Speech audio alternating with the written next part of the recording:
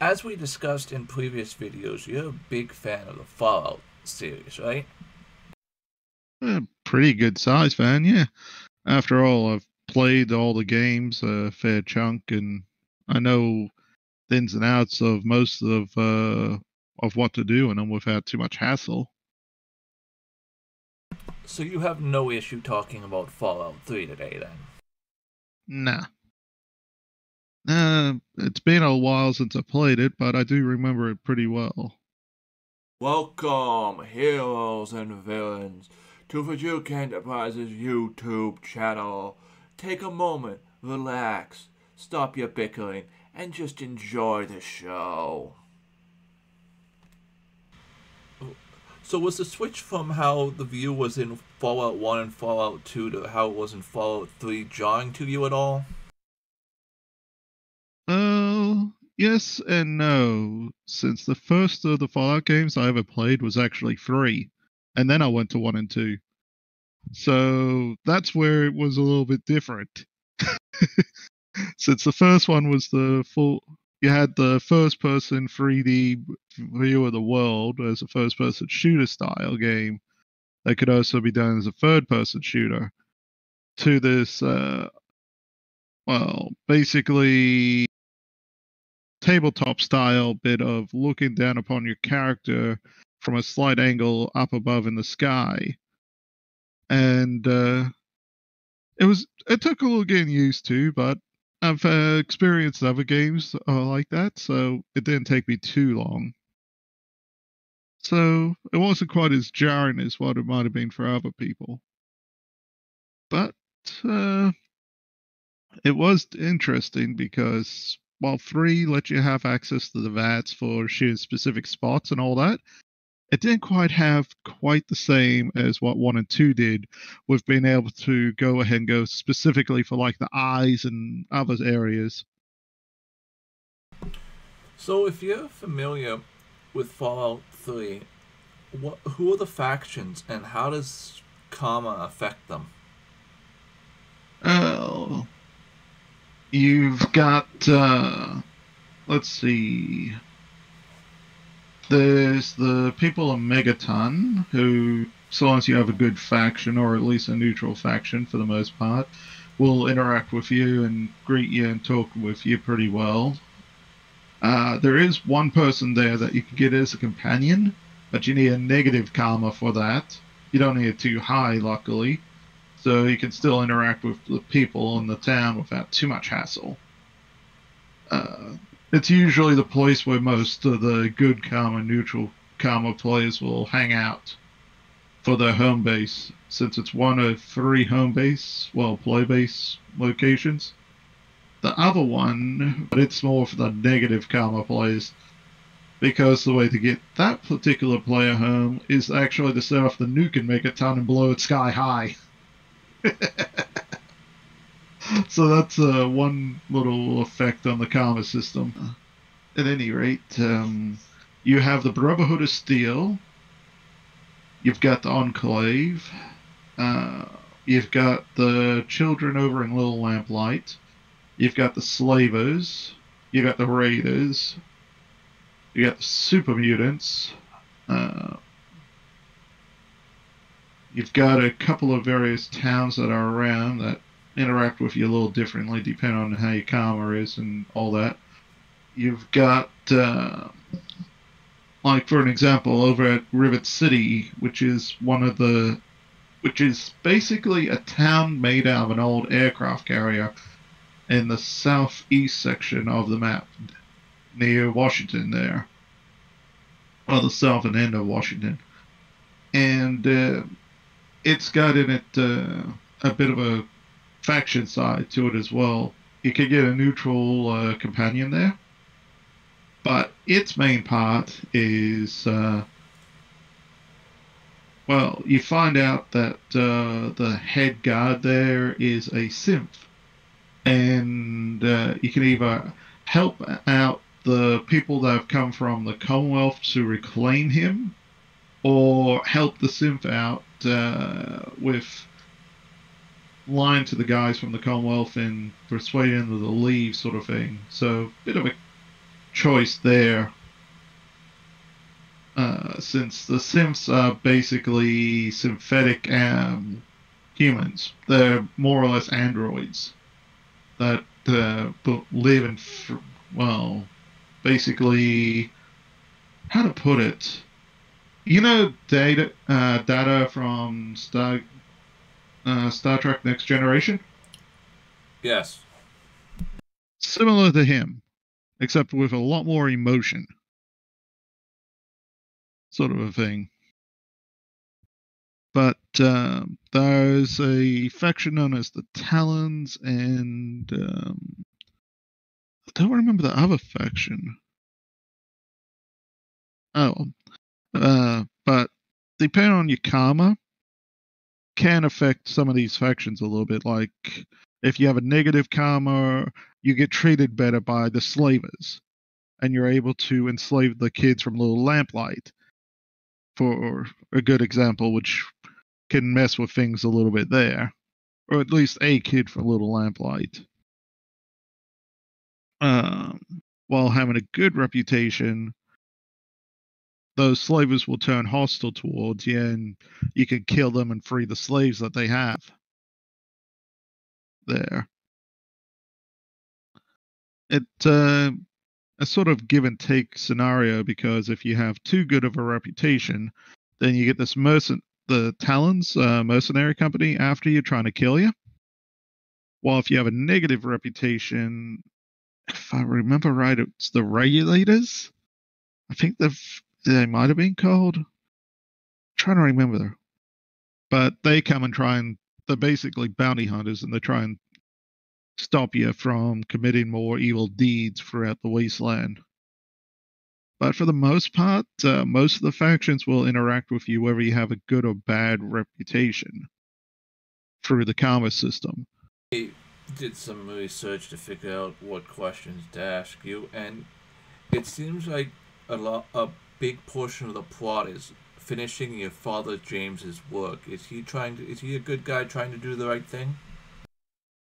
Yeah, your father's a scientist that prior to you being born was on this big project to purify the contaminated water so it was properly drinkable again instead of being radioactive.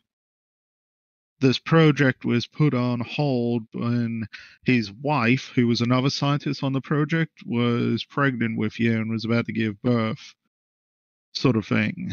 After she gives birth to you, she dies, and in his grief, he goes to Vault 101, where he convinces them to let him in, and he becomes a doctor there for like the next 16 years while you grow up from being an infant to your young teenage state, sort of thing. Prior to him leaving the vault, causing an uproar to try and finish his work on Project Purity, where you go out and try and find him and find out about the project. Mostly from a comrade of his known as Madison Lee, a scientist that you can find trying to replicate the project's results in miniature form on that aircraft carrier, Rivet City. The main thing I've heard about Fallout 3 from various people is that the original ending doesn't make sense because you can have Fox as a follower. Do you agree with the original ending? Well, like any of the Fallout games, pretty much up to 4, where the karma system and that and your choices would affect the ending a fair bit. You can choose to be either the selfless, well, be nice and selfless like your father if you're a good person, to go into the thing and fiddle with the controls, or you could send someone in who the radiation won't affect as much, which is the Mr. Gusty companion that you can get from being neutral. Was he the good one? No, he was the neutral. There's Charon that you could get, the ghoul. Um, and then there's Fox, the super mutant that's friendly to you if you're good. get a positive karma system. I heard in the base game you have to go in. You don't have a choice. Is that true? Not that I remember. Since prior to the Broken Steel DLC, I'm sure you could choose your other companions to go in, but that was a long time ago now. I'm sure someone will. I'm sure if someone knows and watches this, they'll comment in the comment down below. Oh, easily. After all, it was a fair while ago since, let's see, 2008? Or was it 2000? Yeah, 2008 when the game came out. And it was like a year later when that Broken Steel DLC came out for it. I believe in our previous discussion we were just talking about Fallout in general. You mentioned how you really enjoyed the DLC for Fallout 3 where you go to the mothership. Oh yeah, the Zeta. I remember that well. Does that mean that aliens are canon to the Fallout universe? They are in many ways, since they're mostly a random encounter throughout the games. Like if 1 and 2, there is a bit of a random encounter on there with it, where uh, you go ahead and number 2, for an example, you can encounter 2 technologies based on alien tech: the biomed gel and Skynet. With 1, there's a flying saucer with 2 alien skeletons that you can find randomly out in the desert. Well, within the wasteland sort of deal. 3, on the other hand, 3 went a little bit more in depth with it, with the Mothership Zeta DLC, where you get beamed up onto this mothership and fight your way through it and take control of it. And it becomes a 3rd player base. Easily enough. But you gotta decide, well, basically you have this nice epic showdown, if I remember, against another alien spacecraft that's above the planet that crashes somewhere around Mexico, if I remember right. It doesn't sound like the comma really affects the Zeta DLC. Does it affect the other ones? Um, Not as much, since the comma system does, while it does have some effects, doesn't affect the end game outcome for those DLCs too much. Well, like with the pit, because when you go do that DLC, you go into this train tunnel, you're captured by some slavers, and you go work your way up to either free the slaves with the cure, or help the raiders that are the ones in charge of the pit and make sure they retain the cure, which is this baby that's apparently got some antibodies in her blood to negate the radiation disease that affects everyone in the pit, turning them into thralls, which is a weird form of the ghouls, from what I can tell. The combo only really affects you with the Broken Steel DLC, which is the end of how the Fallout 3 was supposed to proceed. It was, from what I understand, it was cut content that was later brought in as proper content. But I'm not too sure on that front. But the choice there is when you go ahead and get access to the mobile bloody satellite array, or whatever it is, with the bloody rockets, to basically do a missile strike onto 1 or 2 locations. You can either choose to blow up the Brotherhood's headquarters, known as the Citadel, which is the Pentagon, or you can blow up the mobile array's targeting area where you're currently at. Either way, it gets affected by your karma, because if you choose to blow up the Citadel, you get the Brotherhood turn against you as a constant hostile force, understandably, and you get negative 1,000 karma, which will put you in the whole bad karma situation.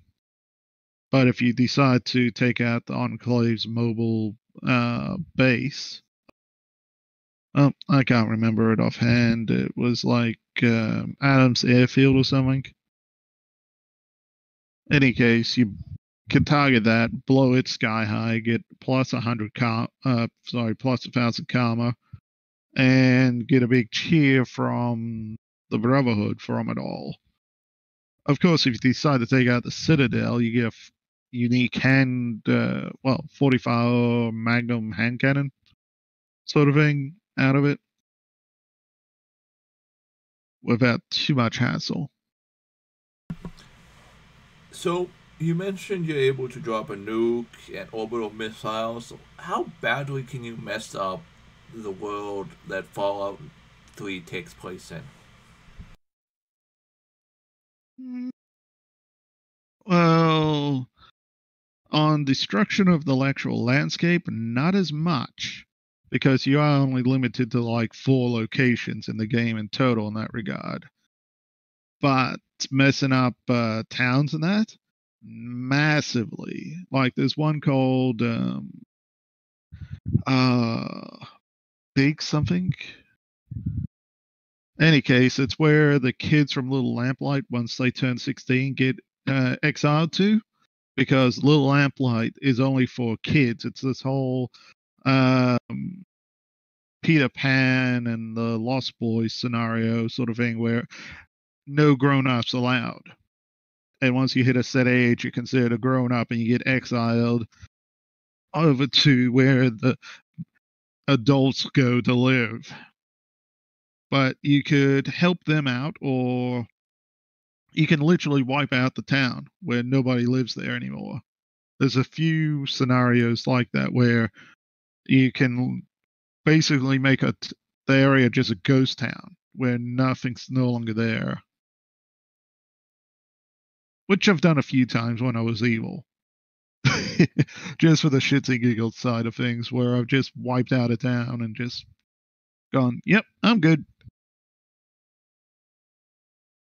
Usually I turn most of the citizens into slaves. Played Fallout 3 as much as you claim to, you must have a few stories that you could share with us at this time. Oh, having access to the Abraham Lincoln stuff was always fun. The Lincoln repeater was always one of the best weapons I found in the game. It used the 44 ammo. It was a lever action rifle, very powerful, very useful. And it was from this whole side quest where you either helped or ruined a bunch of freed slaves that are trying to get themselves a new base of operations, which happens to be the Lincoln Memorial,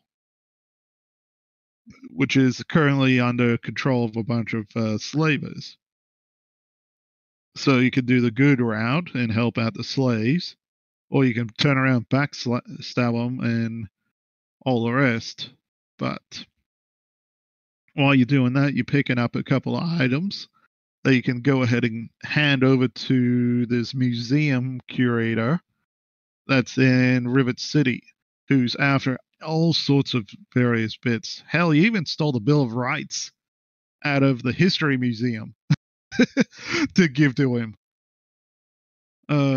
He's a bit of a kooky character, and he's interesting. There's another character in Rivet City that's a drug addict that you can help get off the drugs or make him go OD. Oh, the Oasis. It is the most interesting storyline because you meet up with a character from the previous Fallouts there who is this ghoul that has this goddamn little sprout that grows out of his head when you first meet him. Which one was it? Was it one or was it two? I don't It was one, if I remember right. But he was a guy that fell into the FEV virus stuff. FEV tanks. But unlike the master, he became a ghoul and he had this plant growing out of his head. Well, in 3, you find him. The plant isn't just this little sprout anymore. It's a full-blown tree, and what's left of him is this head, basically his face sticking out of the tree. And the tree is basically regrowing the plant life within the wasteland. Because throughout all of Fallout 3, every tree is dead. Nothing but a burnt husk. Sort of thing. So there's no vegetation whatsoever around. It's just rocks, dirt, and dust, with a bunch of busted up trees scattered around. And as such, you come to the oasis, which has nothing but lush green trees everywhere around it. You find out that the spores that sprout from out of this particular plant that was growing out of the guy's head, is causing all these trees to spring forth. You can either help out. There's 2 particular characters there. There's since it's got this religious cult there with this mother. What was her name? Oplico or something? And then you got Father something or other, which I totally have forgotten his name. Either way, they send you down over to the guy. He talks to you. You drink some weird cocktail that they made out of his sap and other stuff, and you go on this bit of a weird trip for a moment before you've been basically blessed and now a child of the Oasis, and you help out that little faction there, which I forgot about. But you got 3 choices. You can either side with the guy that's basically the face in the tree, since he wants to die. He doesn't want to keep on existing. Choice 2, which is, I think, from the father, is to accelerate the plant growth by adding a special solution to the dude's heart, which you find from going into this tunnel system. It's amongst the roots of the tree. It's just, you see the guy's heart just being away. The third option from the mother is to add another different type of solution to the heart, which will slow down the sprouting of the spores to prolong the guy's life and cause less pain. So you get 3 choices there. Of course, if you kill him, all these damn cultist guys go hostile on you. But it's good to keep access to them, for the most part. So it's a nice little vending area. So, is there anyone or anything you would like to shout out at this time?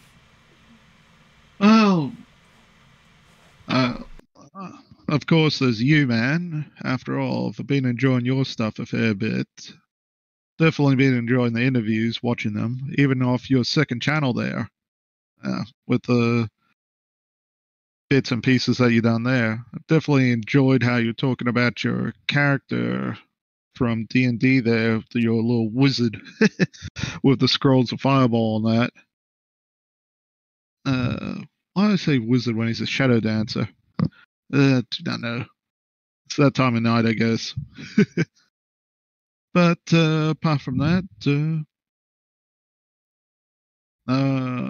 just my mates on Steam, friends from the D&D groups, and the usual sort of thing.